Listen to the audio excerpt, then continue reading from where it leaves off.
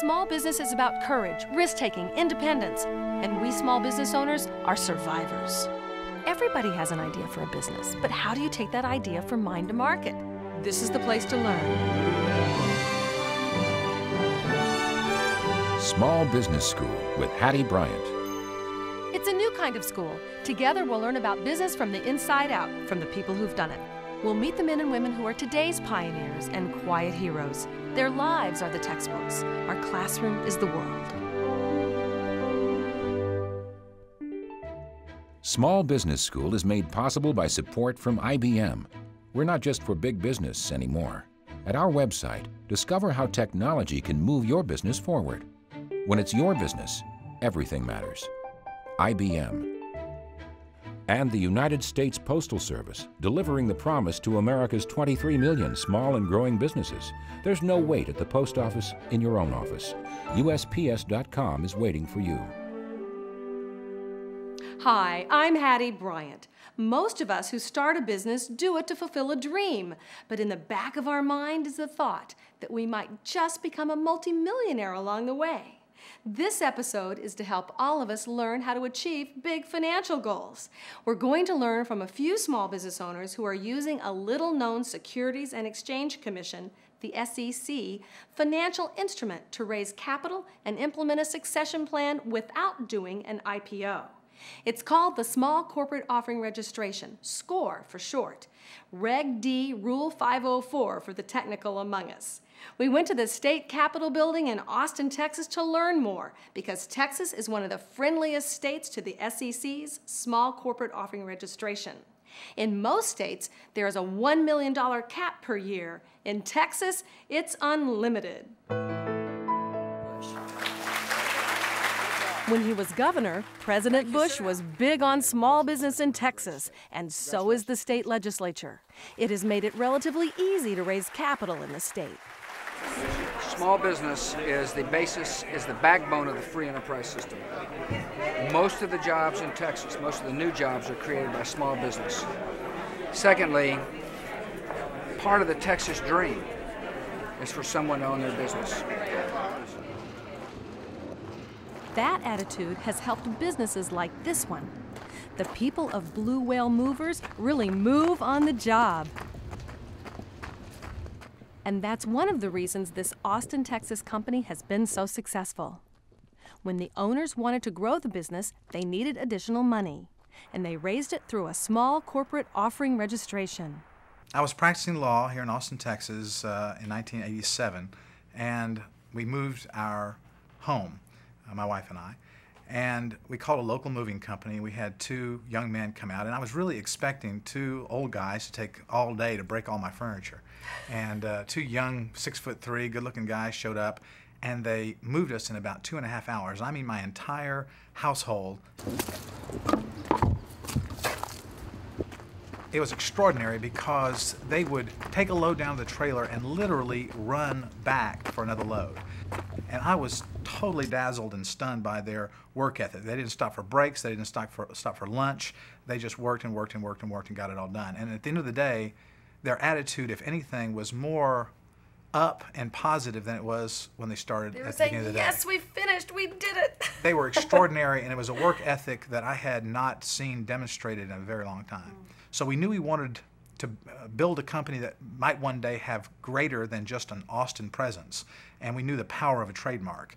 So Blake and I spent 3 days poring over names, looking for a trademark that was fanciful, that was unique, and that was non-descriptive, which are the requirements for a national trademark. And it was as if a light bulb went off over our heads. We could see the blue whale as people now see them on our trailers going down the highways, and we knew that that was the definitive mark for a moving company. You said some light bulb went on. We got to have some money. That's correct. And is that when David Porter came into your life? Yes. I'm a stockbroker, and one of my clients was unwilling to make an investment in a stock that I had suggested to him because he told me how much more money he could make by putting it into his own business. So the light bulb goes off for you. That's correct. The light bulb went off for me. And if I can't get this guy to invest in the 3M Corporation because he's making more money in his own business, something's here. and he really is extraordinary. He's gotten more scores through the State Securities Board of Texas than any other person in the world. So he is the expert on at least Texas scores, and perhaps more scores than anybody else, I don't know. So we're really fortunate to have him as a member of the team. But David approached us and explained scores to us. We really were not good candidates, at least we thought at the time, for venture money. We were not very good candidates for bank financing. And Dave explained to us the power of the score, and we had seen what Gary Hoover had done with Travel Fest. So we had some understanding of what was possible. Mm-hmm. All right. So what did you all have to do to make it happen? You just turned it over to David and a team and said, David, go for it? I would say it was very much a team effort. As you know from the score, it's a 50-question or so questionnaire that is answered and then basically reprinted in the form of a prospectus. There's audited financials, which is an additional expenditure. Why a score? Well, we looked at the venture capital route a little bit, and they were willing to do it, but they wanted total control of the company. And we weren't willing to give up our vision. We weren't willing to give up control of us accomplishing the vision that I told you earlier. Mm-hmm. So the score made sense. We were able to maintain control of the company and still have the opportunity to raise the money that we needed to grow. So the venture capitalists wanted controlling interest. With the score, what are you giving up? Well, if we sell out the entire score offering, we will give up 11% of the company. Okay, so that feels good to you. Yes, and in retrospect, I probably would have made it more. So let's talk about limits that we can raise. So in Texas, it's unlimited. There is no limit. There is no upper limit. But other states do have limits. But other states do have a $1 million limit if the offering is done as an interstate offering, that is more than one state involved, then you're limited to $1 million per year. A person who invests in the stock market can expect over very, very long periods of time to earn approximately a 10 to 12% rate of return. The data that would be corresponding for venture capital firms is that they expect approximately a 27 to 30% return on investment of a similar nature. If someone can get something in between on the average for a small corporate offering, that would make a lot of sense economically. So between 12 and 27% return. There's quite a bit of room in between for somebody to make money on an offering that is a part venture and part stock vehicle. They have to Stockbroker David Porter has helped Blue Whale and 2 other companies go public using the small corporate offering registration. One of the businesses is the legendary recording company Sun Records. I hear the train a-comin', it's rolling around the bend. Sun raised $125,000 through the small corporate offering registration to help it expand its sales of artists like Johnny Cash, Jerry Lee Lewis, and yes, Elvis Presley. Sun tells its story to prospective investors in such a compelling way, what country music lover could resist making an investment? Come on, baby, drive crazy. Goodness gracious, great balls of fire.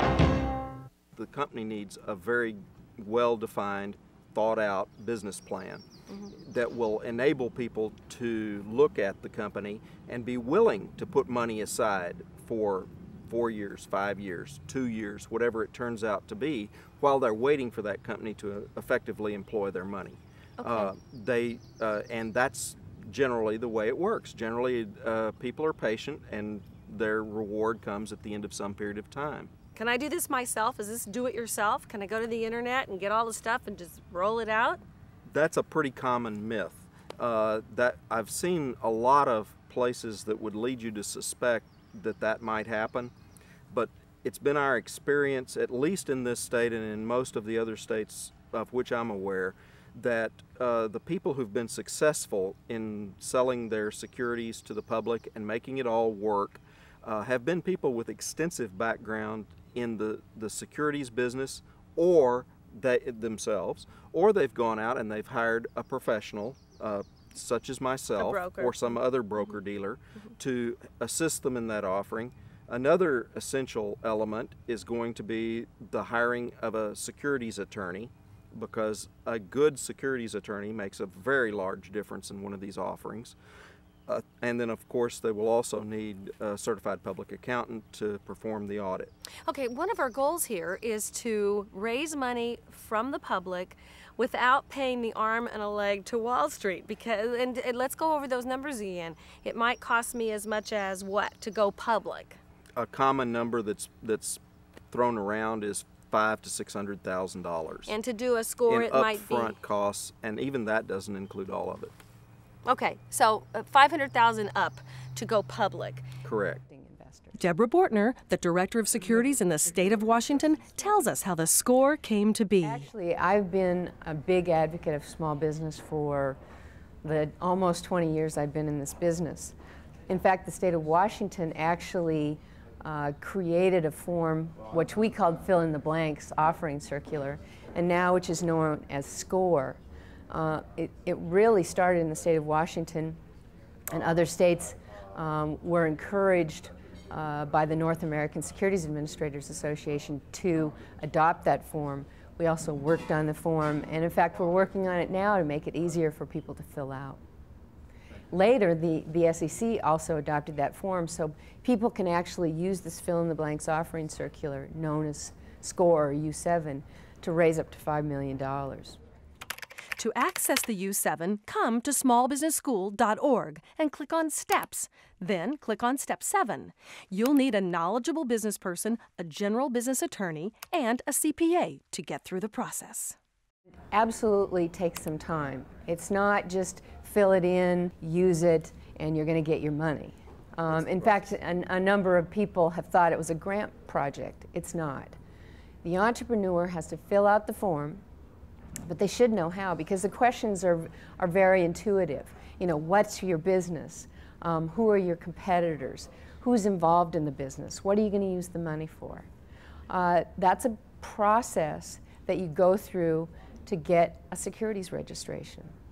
Once that's done, the entrepreneur decides, where am I going to sell this? If they're going to sell it in one state, they register it in one state. If they're going to sell it in multiple states, normally that happens in regions. And we have a program called Regional Review. For instance, in the West, we have 10 participating states in Regional Review. And that is, the entrepreneur will get one comment letter. They file with all the states because that's a legal requirement. But one state is assigned to review that offering. And they get one comment letter, deal with one regulator, and eventually, hopefully, be able to sell in the number of states that they filed in. It's a very good process. What is it going to cost me to do the score successfully? I can't answer that directly because it depends on your company. If your company already does a lot of advertising, already is doing promotion with respect to your product, Like has visibility, is already well known in the public, you're going to spend a lot less because you've already made that investment in your corporate image and in people's familiarity with your product or service. If you have to go generate that, then you're going to have to do a substantial amount of advertising and promotion on your own. Depending on the amount that you're trying to raise, that could easily run $30,000 to $40,000. Okay, so you're saying most of the money comes in promoting the sale of the stock, not in paying big fees to hotshots like you. That's true. That's true. At least in my case, except for a very small due diligence fee that's paid up front, everything that I make out of the sales of the proceeds of the offering, the sales of the stock. David Porter and David Pincus founded the Texas Capital Access Forum. This group meets regularly and has convinced the Texas legislature to provide insurance on up to $21 million invested by Texas in small business. What I discovered was that there was a vacuum of anything anywhere from $50,000 to $25 million, where no one could go to raise that capital unless it's an independent broker. But really that independent broker doesn't have the capacity. That's where the networking comes into play. What I'm trying to do is establish a network to do that in the future. Which is why you're involved. That's why I'm involved in working with all these brokers. Also, I like to be involved in working with other brokers to provide liquidity for these people who have made these investments. at some future date that would like to get their money out. I represent a company called Whirligig and its associated companies. Whirligig is an established company. It has done training programs on a build-to-suit basis, that is, for a particular client. It's now going into generic seller training for sellers of alcohol, teen training for use of alcohol, and then further down the line, food handling programs, many of which are mandated by the legislature in which we're having this interview. Raising money is just like any other business. It requires a great deal of skill. It requires a great deal of experience. Does everybody need one of those cool hats Oh, yes. to raise money with? No, no. No, it is that helps. a part of the storytelling, though? It helps. It Okay, helps. It okay. helps. You need It a helps. shtick. You need anything you can get to grab people's attention and make them remember you. That's something that small businesses need to learn. You've got to be remembered. You've got to stand out. All of us are over-invested in big business. It's time to think about the entrepreneurs in our own neighborhood for two reasons. When our local companies grow, then our community gets better, and it's rewarding to watch your money up close. You see the deli owner or the software developer at the Chamber of Commerce meeting or the Little League games. We hope more companies start using a SCORE offering, and we hope investors will put money into homegrown entrepreneurs. At smallbusinessschool.org, there is self-help study for people who want to start a business and for those who want to grow the business they have. From the home page, choose Steps to Start or Steps to Grow. Next, you'll find 8 steps or stages of growth. At each step, you'll find links to more resources. Also, from the home page, you can choose Learn Online for access to streaming video and interactive study guides.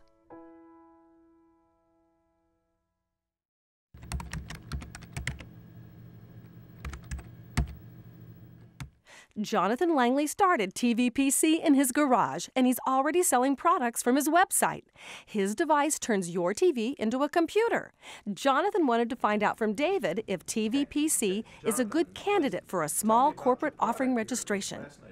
Okay, this is our new box, which is $349. This is a prototype, but basically you plug it into your TV. It has a microprocessor?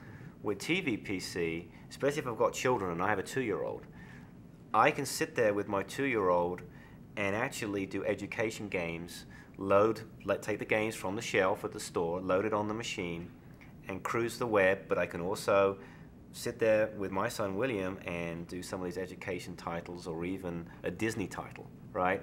Whereas and sit on the couch and do it. Whereas trying to do that, putting him in my home office chair with me crouching beside him, even on a 17-inch monitor, that's no fun. So we have Couchware that does all that. Our target market is families who are buying their first PC and want to make it a shared experience, not just in the home office. And it's also for families or households who want a second PC and are tired of having the kids play with dad's home office machine. That market is huge. I mean, we sell these on the web, and we get inquiries from all over the world. I mean, we've had inquiries, like I said earlier, from all over Europe. I financed this so far all myself, and we've grown basically out of a typical startup situation, out of a garage. David, based on everything you've seen today, do you think we're a good candidate for a DPO? I think you're an excellent candidate for an internet direct public offering. Wow. And do you think the internet is a great place to publicize that? Yes, I do. Yes, yeah. Yes, absolutely, especially for an internet business. Right. How much do you have to give up on a DPO in ownership terms? Less than with the other routes, but I can't answer that question until I've seen what your well, you have to be selling at least 10% of your business, I would guess. Okay, that's fine. That's in order to make it appear all right, to be but it's reasonable. not like 50% or something. No. Okay, all right. That's what I was getting at. Thomas Stewart Gordon, who publishes the SCORE Report, a newsletter about capital formation, says, when looking for a broker to help you sell your stock, don't engage anyone you haven't checked out. Keep in mind, very few brokers are familiar with SCORE. Some brokers will ask you for leads to help you sell your stock, then they will try to sell other offerings to the leads you've given them. Any broker you talk with should ask for a due diligence fee, then will also want to see your financial statements, business plan, tax returns, and many other details before he agrees to sell your stock to his customers. When you find a broker you think will work for you, call your state securities board and tell them you want to run a name through the CRD. It contains the names of all National Association of Securities Dealers registered firms and individual brokers together with their disciplinary history. This is Thomas Stewart Gordon. Well, of course, the first thing you have to have is a business plan, because the Form U-7, which is the do-it-yourself prospectus or offering document, works best if you have a business plan. You just take items from the business plan and put it into the 50 questions of the Form U-7. You have to file this form with any state in which you wish to sell your securities. One of the things that I've noticed is that companies that deal with the state, with their state, are better off than companies that try to sell in, say, California, because there are a lot of people in California. If you're not known, you're panhandling, you're asking strangers for money, and it's not going to work that well. So it's better to register in your own state. Go where you're known. So what is this really going to cost me to go out and raise under $1 million or $1 million to $5 million? Well, the average is about $30,000. That includes the attorney. If you have an attorney, review your documents, which I recommend, so you don't paint yourself into a corner and say you're going to do something you can't possibly do. The accountant, mailing, postage, phone calls. Normally what happens is that the company gets big enough to get noticed by an even bigger company who makes an offer, buys the company, buys all the shareholders' stock, and that's how you harvest your investment. It's worth a try. Oh yeah, you know, if you do your homework and if you've got a good company and a good plan, good management, then you're more likely to win than if you are at the I got a great idea stage. So we can subscribe to your newsletter? Yes, you may. And we find out about that by going to www.score-report.com. Right, no E on SCORE. Someone's invested in my company and now they're saying, I want my money out, I'm going to go invest someplace else. How do they get their money out? They don't. They do not get their money out by having the company pay them their money. They made an investment in a stock. The reason they made that investment in the stock is that they expected the value of that entire company to go up, and they expected that company's earnings to become worth more to other potential purchasers. Generally, it's up to that other individual investor to find some other investor to buy his stock. Okay, from. so this is the difference between a SCORE and Wall Street. Yes. Wall Street exists with all these professionals buying and trading. That's the secondary market you're talking about. That's correct. That's the access to these secondary markets for the big stocks or for regular stocks. For large companies. All right. Right. But with a SCORE offering, the individual who bought into my business is going to hold on to those shares until they find someone to buy it from them. Well, there are several reasons that they want to do that, not the least of which is a tax reason. If you purchase most of these small corporate offerings, the majority will qualify under Section 1202 of the tax code, which means that if you hold them for 5 years or more, whenever you sell them, you get to exclude 50% of the capital gain from taxation. Oh my gosh. The other so that's side, a good reason to buy a SCORE. That's one good reason to buy a SCORE. Another reason is that the company may qualify under Sections 1244 or 1245, which say that if you sell that stock and make an equal investment in another qualified company, you at least defer that tax. You don't pay the tax on it right now.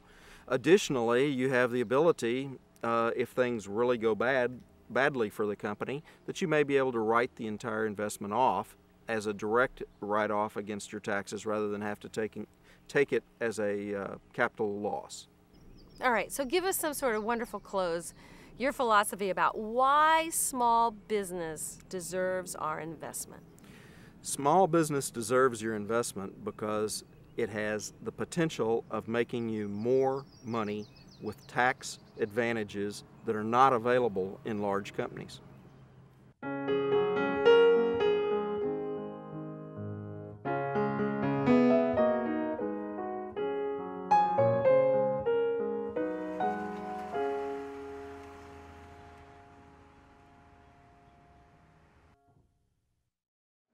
You can develop a score document right on the Small Business School website by answering the interactive questions. It's a good exercise, and at the very least, you'll have an excellent business plan. In the first 10 years of business, we all generally focus on managing our debt. In the next years, we should be in a position to focus on our equity and the many ways to leverage it as part of our succession strategy. Surely the score document should be considered among all your options. There's more on steps 7 and 8 on our website. I'll see you next time.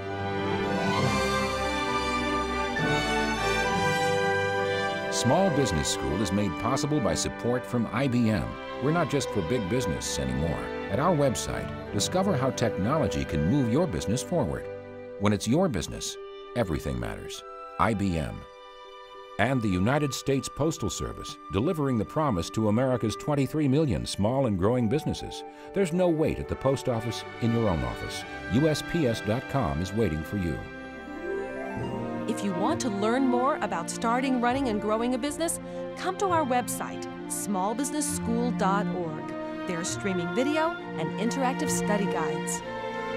The only way we can compete with big business is to be faster, smarter, and better.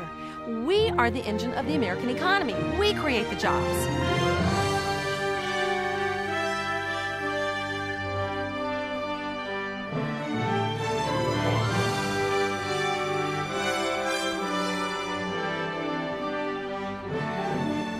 Small business is about big commitment. It's about sacrifice and struggle. But we do it because we say, if I don't do this, my life won't be complete.